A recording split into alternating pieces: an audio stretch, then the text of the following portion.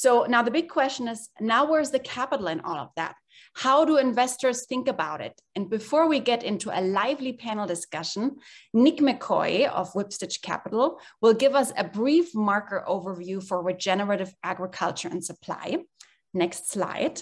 And here I am very excited to welcome our friend, partner, and also food funded advisor, Nick McCoy, on the virtual stage. Thank you for aggregating some helpful numbers during this state of the industry session. So this will be kind of like a high level session before we dive into the final panel discussion. And Nick has more than 20 years of investment banking experience. He's a co-founder and managing director of Whipstitch Capital, the largest independent investment bank in the US, solely focused on the better for you consumer sector. So with all of the brands that are, in companies that are starting up, I know the question comes up, where do we get funded? And, historically there's been, if you go back 10, 20 years in this sector, there's been kind of a path of, individuals and then kind of small funds and brands getting bought at, some level at initially even 10 million or so 10 years ago. And that number has gone up a lot as, brands have gotten larger and big CPGs are buying at later points. The question is, how do you get from here to there? And we're always trying to figure out new sources of funding that are, helpful in moving brands along to augment what's already out there and help kind of keep that flow of money funding innovation in our sector. So one thing that's really caught my eye, and it was anecdotal at first, and then I found the numbers behind it, is how much more money has gone into ESG funds. ESG stands for environmental social governance, but they're also known as kind of double or triple bottom line funds. And if you look at the chart on the left, those are basically Morningstar net inflow numbers. So this is the amount of money net that is going into funds. These funds are generally ones that are investing in public companies, but anecdotally, we're seeing the same trends coming into private equity and venture funds in our sector, as well as larger funds, which may not be ESG funds, but will allocate a portion of their fund toward that theme. And one of the reasons why you're seeing this accelerate is the chart on the right, and that is that the companies in the S&P 500 that have better environmental, social, and governance are outperforming the others, which is a great sign. Next slide, please. So when I think about what is going to make the most impact in society, right now a lot of impact is basically relying on tax subsidies or tax-driven subsidies and charitable giving. And if we can actually use investments as the source of capital, we can move things much more quickly.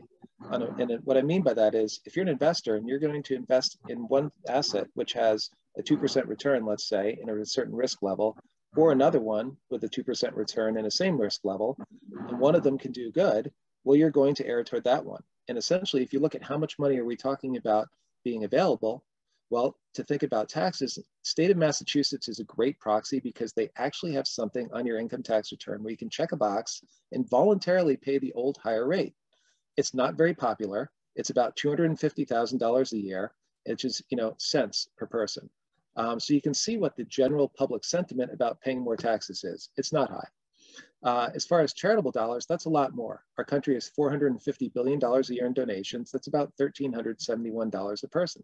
Much more money, but if we want to accelerate impact, we certainly want as much as possible. So then you look at how much money is out there for investments. Our country has $150 trillion in investments. That is more than $450,000 per person. So basically, that is a much, much bigger sum, orders of magnitude higher than what's available in charity, if we can find investment cases where where impact can be made and a return can be made at the same time. And we're seeing that happening already in our industry with partnerships in the supply chain and things we'll talk about in a minute. Next slide, please. So our industry actually has the most potential to make impact because we're actually one of the biggest polluting industries. As a lot of you probably know these stats, 25% of global emissions are coming out of the food industry. And in the chart on the right, you can see on a net income per ton of emissions, this is not something that gets solved with our own margins. The agriculture sector is not making enough money to essentially solve this problem alone. And so that's where brands, retailers, and basically other things that are going to preserve our arable land come into play. Next slide, please. So if we can just focus on sustaining arable land first, we think about it, one of the factors in doing so is creating creating an economic model for farmers that works. And right now we're seeing a lot of softness in smaller farms. Well, if there's an economic model through conversion to regenerative organic, both, then the farms can actually sustain themselves if there's the demand on the other side. So how much is this worth? Well, one day I actually sat and I created a model to figure this out. How much is an acre of arable land worth? So first I started by looking at what's out there for world GDP forecasts, the agriculture market forecast. And one thing that's really interesting is our country has 11.5% of the arable land in the world today, and we're forecast to have 4% of the population. So that puts us in a position down the road when our population approaches the peak that the globe can feed on its arable land of being the biggest exporter of food in the world. A great position to be in, especially when you think about things like oil and other things which are finite exports that other countries enjoy now. This is something here that goes on in perpetuity.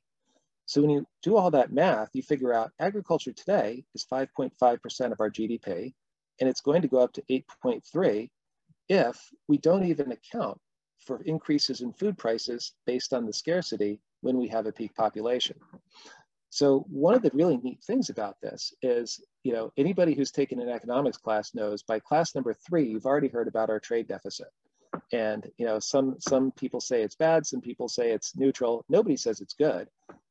But our trade deficit right now is 3.5% of GDP. And if you think about agriculture at 8.3, and the fact that based on the 11.5% and the 4, 2/3 of our food is going to be exported in that time, that's 5.4% out of the 8.3. That pushes our deficit into a positive. That's a really neat thing. So if we did nothing right now, but just preserve our arable land, we're going to balance our trade deficit.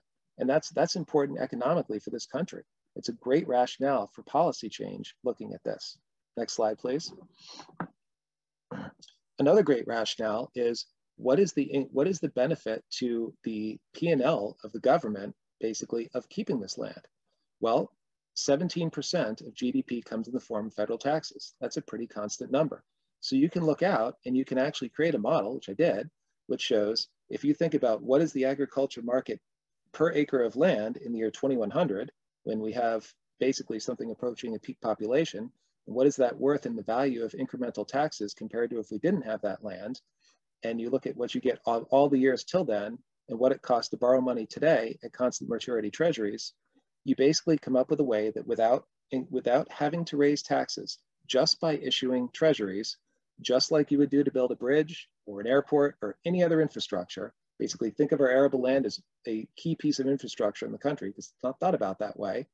And we basically issued that debt today to pay for what it would take if we could identify which acres we're going to lose and sustain them by creating an economic model for them that works or helping them get there.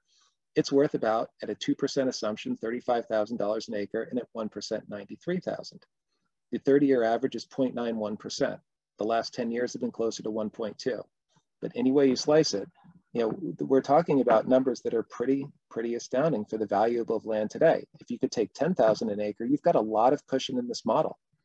Next slide, please. We're already seeing that farmland value is increasing faster than inflation. There's a finite amount of it. Investors are looking at the future. They know that the value of this land is going to go up when the value of the product goes up. And you're seeing that in the numbers here. Next slide, please. So here's some data that we found. This is actually out of the Ag Census. It's actually one of the best documents out there. It's about 800 pages on the agriculture website for the government. And you can see clearly in there that when you look at the farms that are hurting the most right now are those with kind of 2,000 acres or less. The 1 through 10 acres actually is doing okay comparatively. I think they're small niche farms.